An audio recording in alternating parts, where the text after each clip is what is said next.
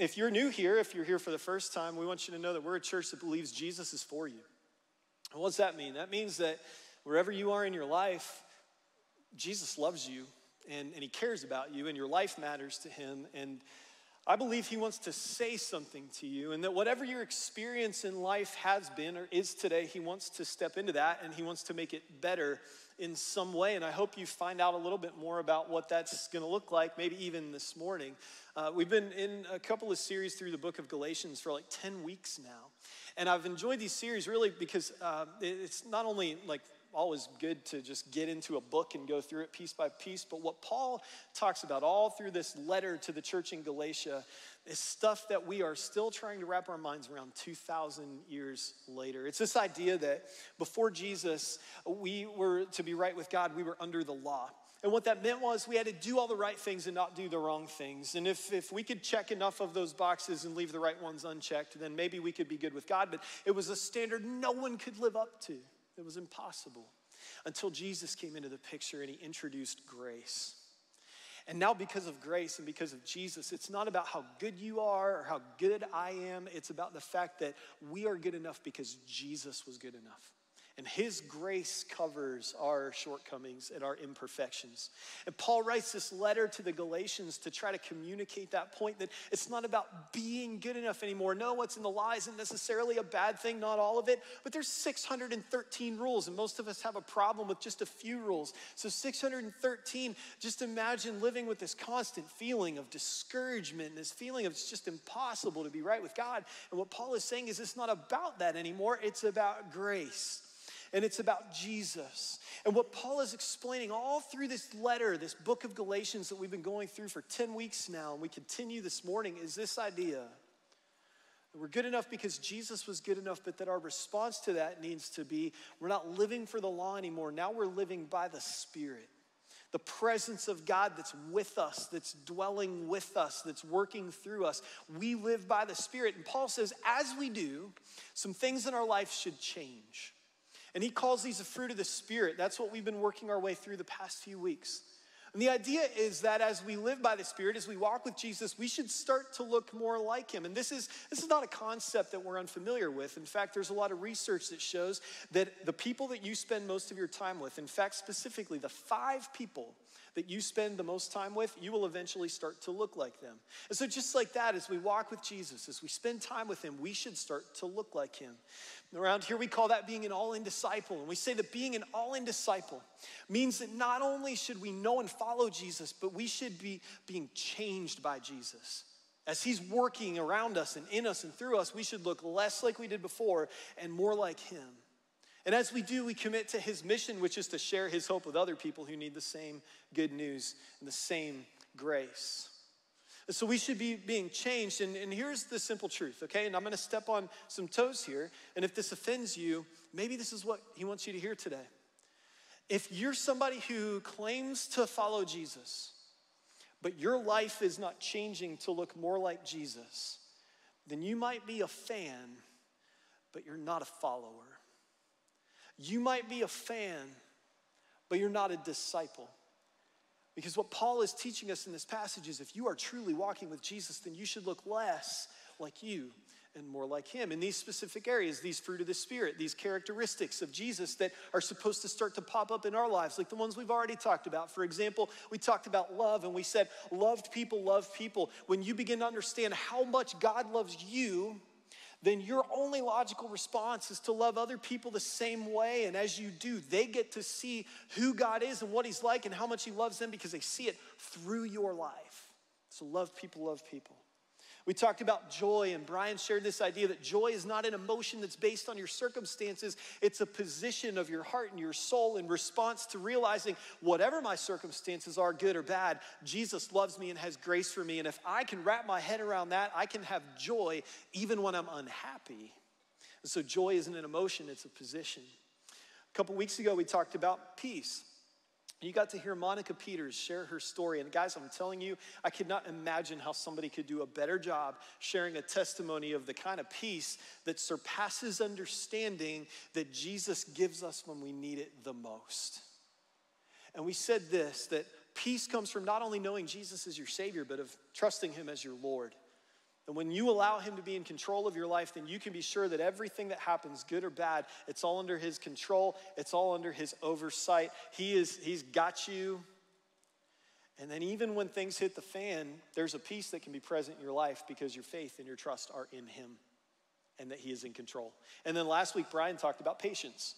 He shared this point, and this was profound, okay?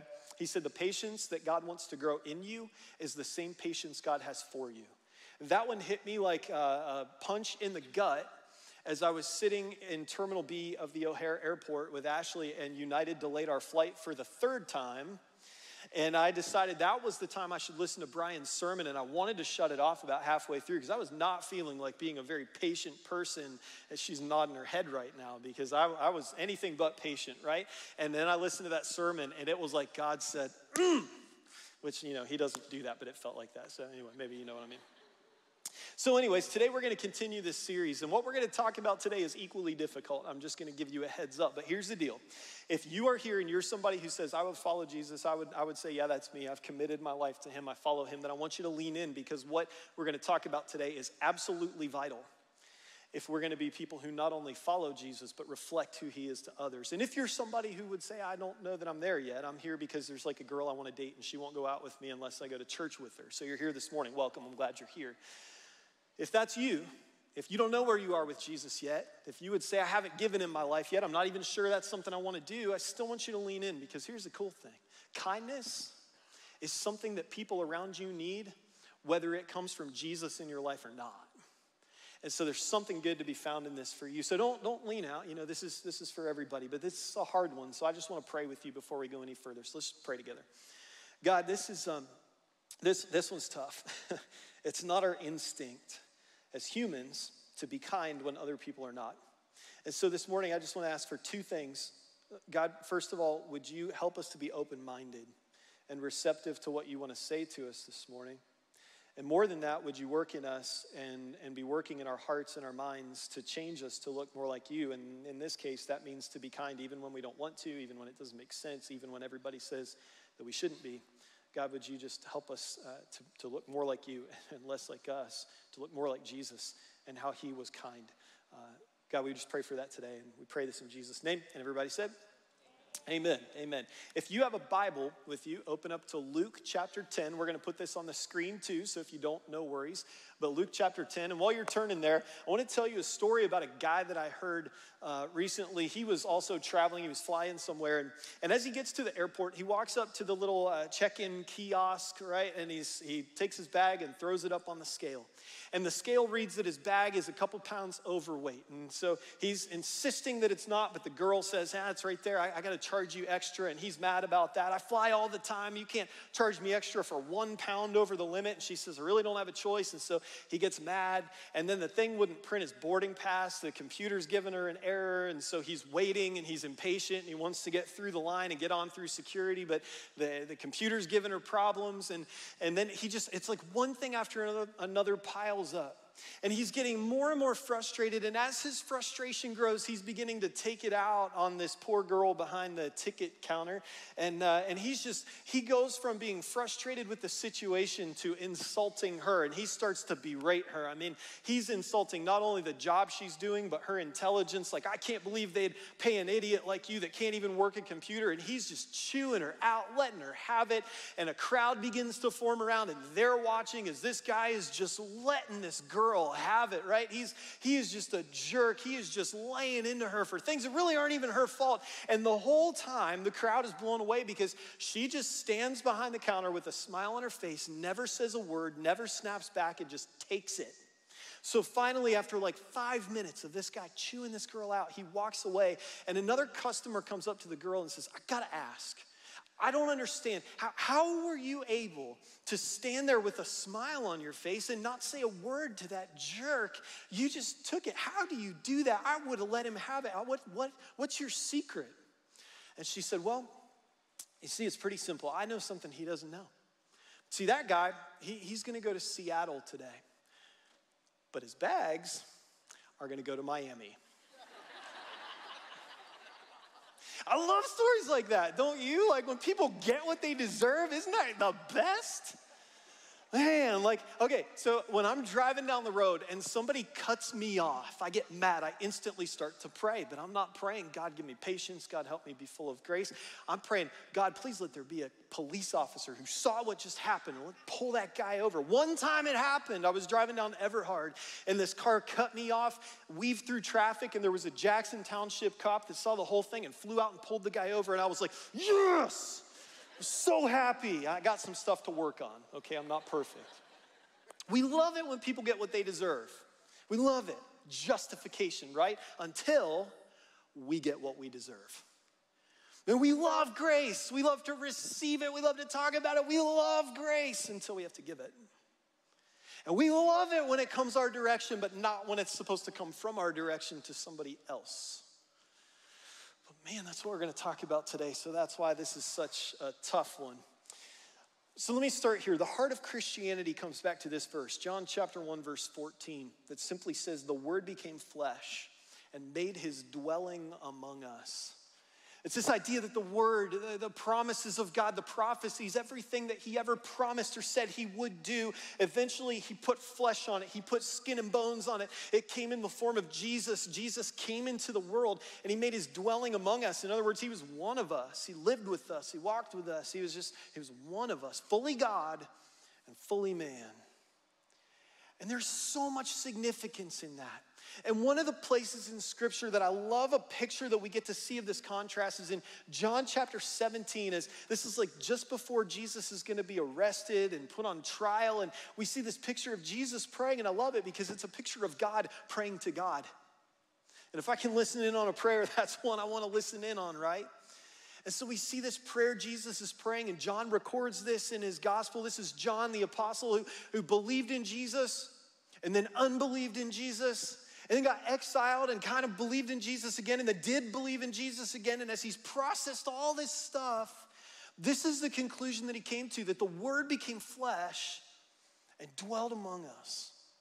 And in John chapter 17, he's recording this prayer, right? And Jesus is praying. He's saying, God, you sent me into the world to glorify you. You sent me into the world to do a job, to glorify you. And then he says something weird, okay? And I'll tell you why this is weird. Because he says, now that the work is accomplished. Wait a second. He hasn't gone to the cross yet. Now, most of us, if somebody asks you, why did Jesus come into the world? You don't even have to know all that much about him. If you've heard much about Jesus, then your answer to that question would be, well, he came into the world to die on a cross so that we could be forgiven of our sins and to be raised to new life so that we could have life. Like if you've been a Christian for long or following Jesus or even around church, that's your answer. So how is it possible that before any of that happens, he's praying and he says, now that the work is accomplished, now that I've glorified you, what could he mean by that? Let me tell you what I think. I think it's this. I think what Jesus is referring to is the fact that God sent him into the world to put on flesh, to dwell among us, to explain God to us. He came to take the guesswork out of God. You see, Jesus didn't just claim to have the best explanation of who God is. He came to be the best explanation of who God is. He came to not only teach us what love and kindness and peace and patience and all these other things look like, he came to show us.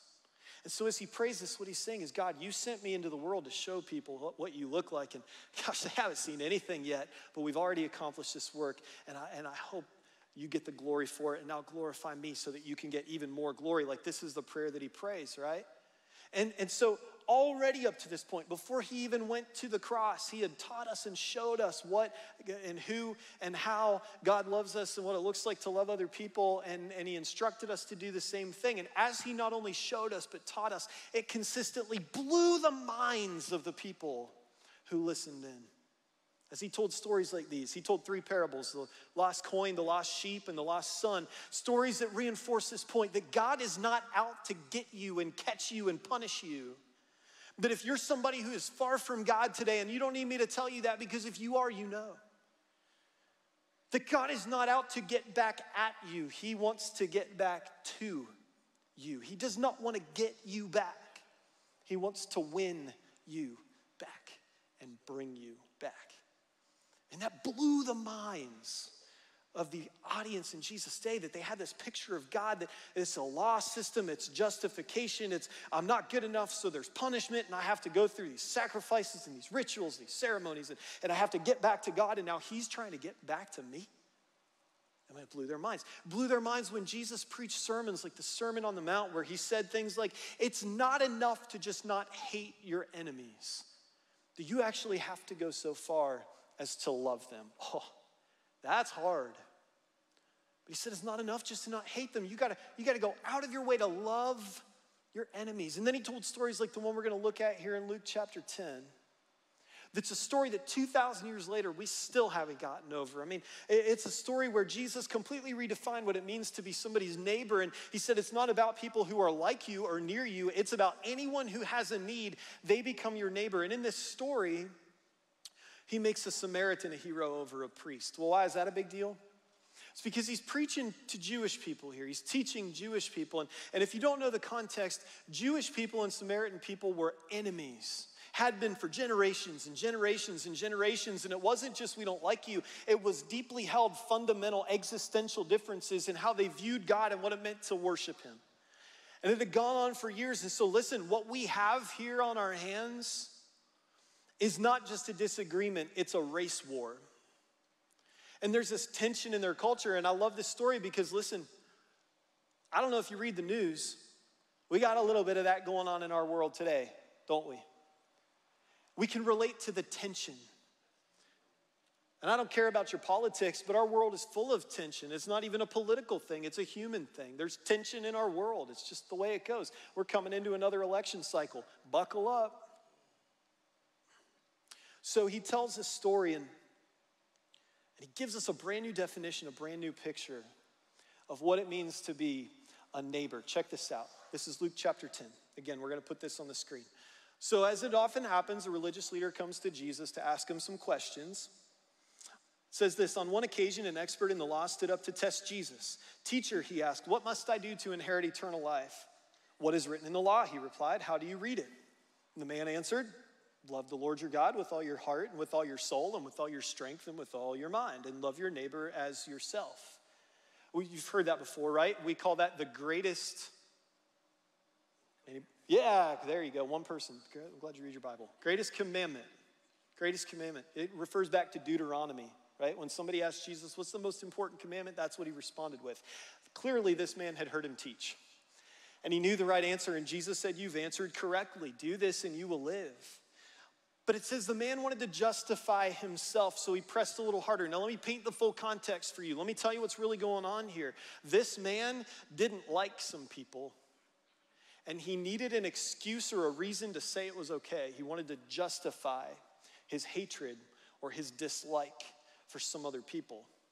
And so he continues to press on this with Jesus. It says he wanted to justify himself. So he asked this question, and who is my neighbor? In other words, Jesus, surely there's some definition for who I'm supposed to love and who I'm not supposed to love, or who I'm supposed to like and who I'm not supposed to like. Can you paint a better picture for me? Because you can't possibly mean everybody, because the world is full of really hard people to love, much less like.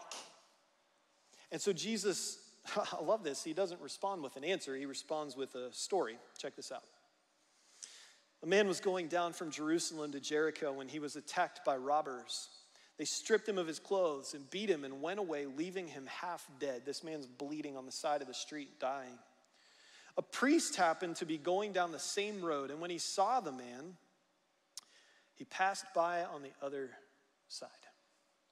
So too, a Levite, when he came to the place and saw him pass by on the other side. Now let me stop right here and let me emphasize. These two religious leaders are going from Jerusalem to Jericho. Why is that significant? It's significant because their jobs were to be religious leaders in Jerusalem. That tells us they're going away from work, so they are not going anywhere important. They had the time, they had the ability, they had the openness in their schedules to stop and care for this man, but instead they looked at him and they said, that looks messy, and they walked over here and they crossed by where they didn't have to get too close. They ran from the mess. And then Jesus continues, but a Samaritan, this is where all the Jewish people, their ears perk up a little bit. A Samaritan, as he traveled, came to where the man was, and when he saw him, he took pity on him. And he went to him and bandaged his wounds, pouring on oil and wine. And then he put the man on his own donkey, brought him to an inn, and took care of him. The next day he took out some money, 2 denarii, and gave them to the innkeeper. Look after them, he said, and when I return, I'll reimburse you for any expense you may have. And then Jesus posed this question: which of these 3 do you think was a neighbor to the man who fell into the hands of robbers? And this leader couldn't answer any other way. He said, the one who had mercy on him. And Jesus said, go and do likewise. And so there's your answer to the question, who is my neighbor? In case you're wondering, it's not just people who are like you or near you, it's anyone who has a need. And what Jesus is trying to reinforce here is this principle that kindness is love revealed in words and actions. It's one thing to say you love people, it's another thing to be kind, but when you do, it reveals your love in your words and actions. This guy who had nothing left, he's laying in the gutter, he needs help, right? He was a mess. And these 2 people this is my people, I'm Jewish, he's Jewish, this is my people, right? I should help him. They cross the street and walk the other way. But the man who makes no sense in any way, culturally, ethnically, religiously, racially, none of that. It makes no sense that this man would stop and help. Like if you were a Samaritan, you didn't travel through a Jewish town. If you were Jewish, you didn't travel through a Samaritan village because your life might be in danger. So it makes no sense for me to stop and help this guy, because if I were the one laying on the side of the road, he would probably walk across the other side, if not stop to spit on me and kick me. But yet this Samaritan man stops and he helps this guy at great expense. And it took a lot of time, and it took him out of his way, and he even followed up and came back later. He showed kindness to this guy. He saw somebody and he said, that looks messy, and then he ran toward the mess. He ran toward the mess. Now, which one was a neighbor who showed kindness? It's the person who ran toward the mess. And what we learn is this. We learn this in this story, that running toward a mess will cost you something. And it'll confuse people. It won't make any sense. And it'll require humility. I guarantee you it required humility of this Samaritan man to humble himself to help an enemy. It'll require humility. Running toward the mess, if we're honest, is the last thing many of us want to do. We don't want to get messy ourselves. And listen, you know who the messy people are in your life. I don't need to tell you, you know who they are. But here's the thing. You know what a mess looks like because you are one. And I know what a mess looks like because I am one. We see it when we look in the mirror. And the thing is, Jesus looked at us just like this Samaritan looked at the man on the side of the road and he said, that looks messy. And then Jesus ran toward the mess. He ran toward me. He ran toward you. And he wasn't afraid to get his hands messy and his feet messy. He ran to the mess. And he got in the middle of it. He got involved, just like the man in this story. And so yes, radical kindness, running toward the mess, is going to cost you something, and it's going to confuse people, and yeah, it's weird, and it's going to take your time, and sometimes even your money, and it's going to be frustrating, and it's going to require you to humble yourself, but man, it is an investment. It doesn't just cost you. There is a return on the investment when you show kindness to somebody, when you invest in their life. And it pays a dividend like this, okay? It will impact individuals. You can't tell me that man wasn't impacted by the kindness that this Samaritan person showed him. And just like that, when you show kindness to somebody, radical kindness that makes no sense, it will impact their life. Sometimes just one act or one word of kindness is all it takes to brighten a gloomy day for somebody, to heal a wounded heart, to literally change the trajectory of a life. It has an impact on individuals, and when we're kind, we reflect the kindness and the love of Christ to other people who need it most. Another return on the investment is it will influence relationships. Kindness is like a relational currency. It builds bridges to forgiveness and communication. It makes people feel valued and appreciated and respected. It opens doors for you to share your faith. It influences relationships. And when you're kind to people, it will inspire others to follow suit. And you will create a chain reaction of kindness that will go on. It's like ripples on the water. When you drop a pebble in, it may seem small, but the ripples just go on and on and on. It will begin a chain reaction of kindness that will continue on beyond that act, even beyond your life. Maybe because you showed one act of kindness or mercy to somebody who needed it, and they decided to pass that on to somebody else. Kindness can change the cycle of hurt in the lives of the people around you. How do I know this, by the way? I know this because as I see Jesus show kindness to people all throughout the scripture, this is exactly the result that I see on his investment. This is the return. I love it that Jesus didn't just teach this stuff, but he showed us what it looks like to live it out. He showed us, he modeled it. He modeled running toward the messes. He healed messy people. He ate with messy people. He visited them in their homes. And almost always it happened this way. It happened the way that Bradley and David said a few minutes ago, just as he went along, as he lived his life. And so we learn this from the story, that kindness is using an ordinary occasion to show extraordinary grace. It doesn't require this big, massive, earth-shattering opportunity to come along, and it's just this miraculous thing. It's just being aware and available, and as opportunities present themselves in your life, it's choosing to show kindness where maybe otherwise you wouldn't have. It's using an ordinary occasion to show extraordinary grace. The example I always think of is this woman who's caught in adultery, right? She's in the act. I don't need to tell you what that means. And these religious leaders, they know her reputation, so they've just been waiting. And they catch her and they drag her out of the bedroom, they drag her out of the house, they drag her into the street, she's naked, they drag her to Jesus in the temple, and they throw her down in the dirt in front of the temple steps, and they say, all right, Jesus, here she is. We caught her in bed with that guy. She's not married to him. The law says we should kill her. But what do you say? And he's trapped here because if he says, yes, kill her, then he's not really the man of love and grace that he claims to be. But if he spares her life, then he's broken the law, and they can put him on trial for that. And so they think we finally got him. So Jesus, what do we do? And these guys, they're already holding the rocks that they're going to use to throw at this woman to end her life. And so what does Jesus do? Draws something in the dirt.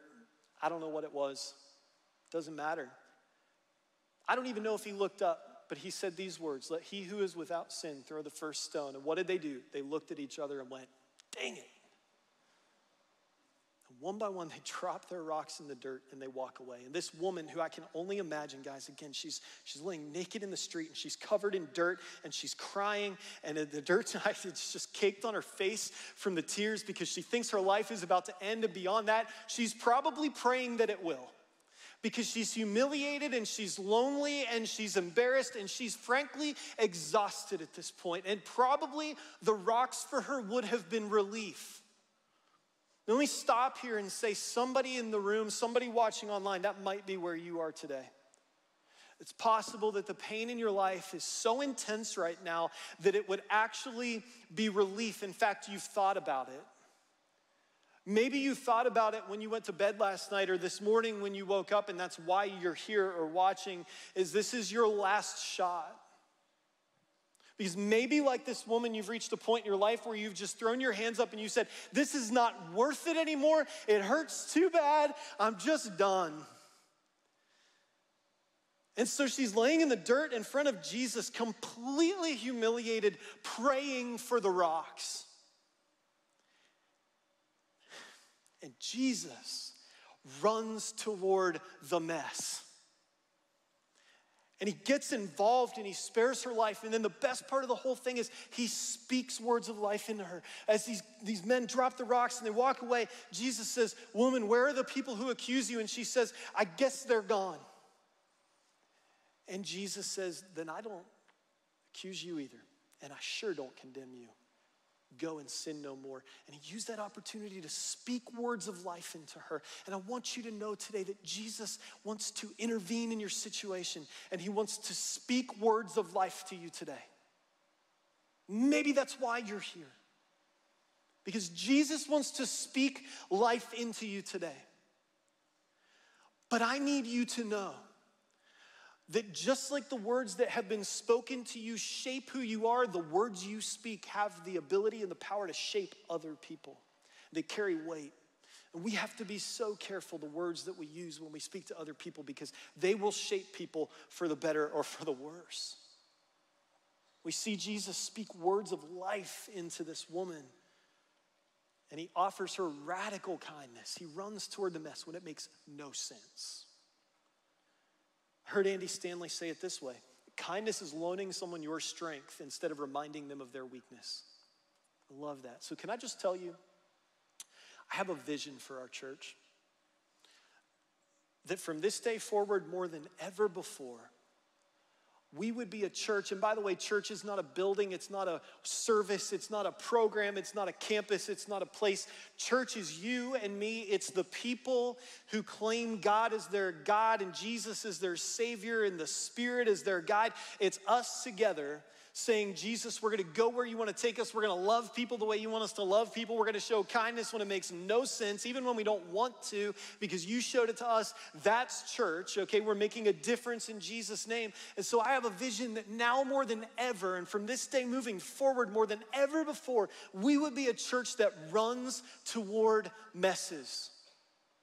That when we see the person on the side of the road, physically, emotionally, spiritually, relationally, mentally, that we don't say, oh, that looks messy, but we're gonna do our thing over here. But we would run toward that mess, and we would get our hands dirty, and we would get our feet dirty, and we would pick them up, and we would love, and we would care for, and we would show kindness to in Jesus' name, so that a life is changed and an eternity takes a different trajectory. That's what I want this church to be and do. I want us to be a church that runs toward messes. When it's what we don't want to do, when it's the last thing that makes sense, we say, no, Jesus, you ran toward our mess. We're going to run toward the mess. We're going to have to be intentional. You're going to have to be intentional. Look for opportunities to show kindness. You're going to have to extend grace just like Jesus extended grace to you, even when you don't want to. You're going to have to listen with compassion. Listen, the biggest act of kindness that you can often give to somebody is to listen to someone who needs to be heard. And listen with compassion, not seeking to respond. When's the last time you sat down with somebody that you had a disagreement with and you just listened and you didn't seek to respond? Listen with compassion. Forgive freely. You're supposed to be a conduit of grace and forgiveness to people, but when you hold a grudge and don't forgive, it's like you shut off that faucet and you just keep it all to yourself. And God is saying there are people who need to see and feel kindness and love and grace, and they can't because you're holding this grudge. So we're going to have to be people who forgive freely. It's not easy. And we're going to have to be people who are proactive. We don't wait for opportunities to come along. We go find them. We go look for some messes, and we get involved, and we speak words of life in Jesus' name. So here's my challenge. This week, pick a person and do something kind for them. In fact, right now, open up a note in your phone, set a reminder, put it on your calendar, write it on the back of your weekly or envelope or a piece of paper. Pick a person, pick an act of kindness. Buy coffee for the person in line behind you. Pick up the tab for a stranger at a restaurant. They won't even know it was you. They never met you before. Just show kindness with no strings attached and trust that that seed is going to be one that God waters. You leave like a big tip. Maybe you already do, or I feel like you leave huge tips anymore for everybody, right? But leave a bigger one. And don't put a string on it. It doesn't have to come with like a tract or an invite to church or something. Just leave a big tip. Okay? Do something kind. Send an encouraging note to somebody. Bake a meal or something for a neighbor or a friend. Do something kind. Pick the person, pick the act, choose it, do it now. Don't wait or you won't do it. And then for some of you, here's the level 2 challenge because you're ready for this, or maybe you just need it. I had somebody come up to me after church and say, man, I really wish you hadn't said that. So here it is. Do it for someone you don't like. Do it for someone who hurt you. And you're like, Jimmy, you don't understand, because what they didn't just say something mean. They ruined my life. It's been years of therapy. I'm still not over it. I can't sleep at night. The hurt in my life because of what this person did, I don't know that it's ever going to go away. Listen, I'm going to tell you something. When I said that a minute ago, do it for the person who hurt you. If they're the person that came to mind, I did not put that thought in your mind, but I have an idea who might have. So do that. Do it for them. Luke 6 says, but love your enemies and do good to them and lend to them without expecting anything back. And then your reward will be great and you will be children of the Most High, because he's kind to the ungrateful and wicked. But what if they're not grateful? What if they don't appreciate it? What if they don't reciprocate it? Listen, Romans says that while we were still Jesus' enemies, he died for us. So what else could we do but be kind to somebody? Now, I know this is not easy. And I know that what I'm asking you to do might be the hardest thing that anybody's ever asked you to do. But you have a choice. When somebody does something that hurts you, you can react in a like manner. You can do something that hurts them. You can do the vengeful thing, right? You can be the guy at the airport check-in kiosk. And you can perpetuate a cycle of hurt. Or you can react in kindness. You can react to the grace of Jesus and not the actions of another person. And when you do, you will break the cycle of hurt and you'll begin a new cycle of kindness and grace. And here's why. Because reactions speak louder than words. So whatever you claim to be about, man, it's going to be proven in your actions as you use ordinary occasions to show extraordinary grace. So do it for somebody you don't want to do it for. And when you do, that is what it means to run toward the mess. Kindness is what it looks like when love runs toward a mess. Just like Jesus ran to you and ran to me. And here's the cool thing. Again, you know a mess when you see one because you are one, and I know a mess when I see one because I am one. And if you will run toward a mess and I will run toward a mess, you know what happens is we will run toward each other. And when we do, the unity that Jesus prayed for, the unity that the world needs so bad because the world's full of division and it's full of tension, it's full of hatred and dislike and intolerance. It's full of just this pain because of all that stuff. Man, if you will run toward a mess and I will run toward a mess, then we will run toward each other. And what we will be reminded of is this, that the mess that brings us together is the mess that brought God near. And as we run toward the mess and when we come together, we're reminded of that, then we will be stronger together and more able to reflect that onto the people in the world who need to not just hear about it, they need to see it. And that's what Jesus did. So we're going to take communion together, which is a time in our service where we reflect on the ultimate act of kindness and exactly what we're talking about. When Jesus saw our mess and instead of saying, no, I don't want to get dirty, he ran to it. He ran to you. If you are the person today who is at the point in your life where you have never felt more broken, Jesus ran towards your mess. And he is not out to get back at you. He wants to get back to you. He doesn't want to pay you back. He wants to win you back. And he proved it when he went to the cross. And he died so that you could be forgiven for whatever it is that you need to be forgiven of. And they laid him in a tomb and he didn't stay there. We believe that 3 days later he rose from the dead and he is alive today so that we can have life. And this time in our service where, again, I hope you got the elements when you came in, or if you're online, I hope you have some crackers and some juice so you can participate. This is where we every single week stop and we reflect on that and we thank Jesus for his kindness, radical kindness when he ran toward the mess and it didn't make any sense, but he said, I love you so much, I'm going to do it anyway. And here's what I want to ask you to do. We're going to take communion. I'll give you a minute to do that. We're going to sing one more song. Don't leave. I know you got lunch plans. I know you got places to go. You want to get your kids and beat the crowd out. There's no football game to get to. The Browns already won. We're undefeated, baby. It's going to be a good Sunday. So take 5 more minutes. And as we sing this last song, pray for an opportunity this week to show radical kindness and for the strength when that opportunity comes along. And the prayer just goes like this. Jesus, you showed radical kindness to me when you ran toward my mess. Give me the strength to run toward a mess this week. And church, let's go bless some people by showing some kindness that makes no sense. And when people lean in and they say, what's that about? You can say, Jesus changed my life. And this is what it looks like.